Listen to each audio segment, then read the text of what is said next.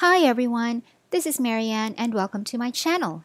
In this video, I would like to show you a small modification that I have made to a couple of my Pilot Metropolitans which I use for my planner.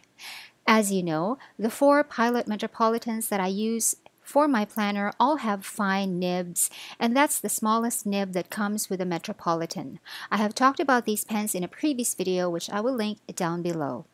But because I write really small in my planner pages and my grid on those pages is even smaller than 5 millimeters, sometimes I feel that an extra fine nib would be much better for me. I don't have the best handwriting, and most of the time I need to write fast in my planner, so having an extra fine nib would help in making my handwriting more legible even if I write fast and small. Someone I was in a local planner group with told me that she swapped a Metropolitan nib with an extra fine nib from the Pilot penmanship. Her name is Sam Cruz, and she told me that the nibs on both of these pens are just friction fit, so I could just pull them right off. And I did order two penmanships with extra fine nibs from a local online seller together with several ink vials, but that was last December, which is why my nails look different in this clip, and now half a year later I can't remember who it was. But as soon as I remember, I will put that in the description box. It took me a really long time to do the nib swap. It took me months before I could actually do it, but recently the nib on my green Metropolitan became dry and scratchy. I think I bumped it on something accidentally, so I thought it was as good a time as any to swap the nib out. So here is the Pilot penmanship. It comes in this plastic packaging, very similar to the packaging of the Pilot Coletto that I used to use. And here is the nib of the Pilot Metropolitan. As you can see, they have different engravings. And what I did was that I just unscrewed the section from the barrel and then gripped the nib and feed firmly and then gave a little twist and pull, and then the nib and feed came right off. I did the same thing to the nib and feed of the Pilot Metropolitan, but I used some tissue to protect my fingers from some tiny amount of watery ink that was left behind after I washed and rinsed the pen.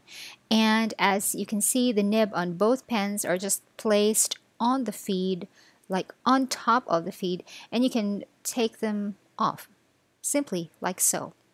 And then I wiped the Metropolitan feed a little bit more, and then I took the penmanship nib and placed it on the feed of the Metropolitan, and I just made sure to position it at the right location or at the right position that the original Metropolitan nib used to be.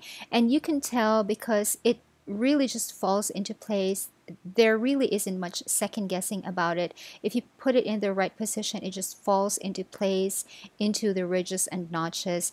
And then I just sort of did a reverse of what I did earlier. I just put everything back into the Metropolitan section, and well, that's it. Easy peasy. Now the Metropolitan has an extra fine nib.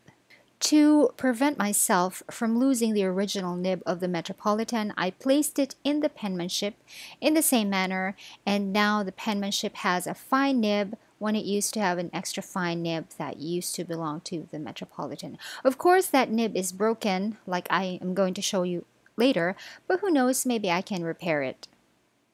And now it's time to fill the pen. This section that we swapped nibs with is actually the section for the green Metropolitan that I use in my planner. So we are going to fill the converter, it's the Con 40, with J. Urban Lire Sauvage, because this is the ink that I use to mark the tasks in my planner as done. I've also talked about this ink in a previous video, and I will link it down below. It's a little tricky to fill the Con 40 because it's so tiny. As you can see, so I tapped out a bit of the trapped air and then partially depressed the plunger again so as to regurgitate some of the air bubbles, and then filled the pen again so I could get more ink in. You can keep doing this until the converter is completely filled up, but for this video, this is enough ink. And then I screwed the barrel back on and then tried writing with the pen and the new extra fine nib on a piece of scrap paper. And I am really so happy that it really writes like an extra fine, and the writing is wet and consistent and doesn't skip. Then I took out my planner, the Filofax Savannah, so I can try writing on Tomoe River paper. I have a video about how I set up this planner and I will link it down below. And it writes like an absolute dream. In contrast, let me show you how my old Metropolitan fine nib writes.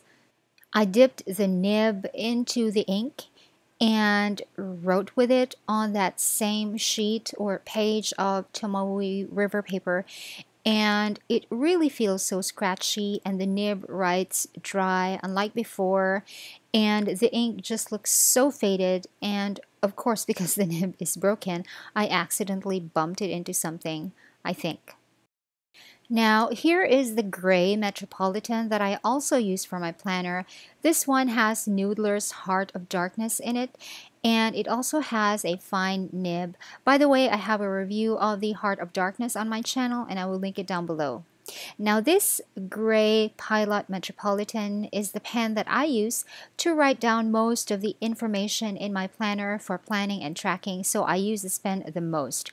Right now it's empty, and for some reason I didn't think of rinsing it with water, and I just did the exact same thing I did before with the green Metropolitan. I did the twist and pull on the penmanship and then the twist and pull on the Metropolitan, swap the nibs on the feeds, and then put them back into the respective sections. Here is a sample vial of Heart of Darkness that I bought from Everything Calligraphy. It's the vial that I bring around for refilling the pen while on the go. And as you can see, I had to fill the converter twice as well, just like I did for the green Metropolitan. And here I am testing out the pen, and I really like it.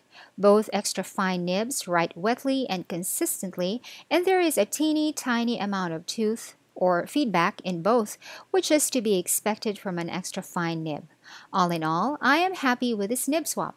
These pens will work even better with my planner because these are the two pens that I write the most and longest information with on my planner pages. So I am hoping that having an extra fine nib will allow me to write more legibly even when I'm writing small and even when I'm in a hurry. And I hope you found this video helpful. Let me know down in the comments if you have done any kind of nib swap as well. Thanks for watching. Bye!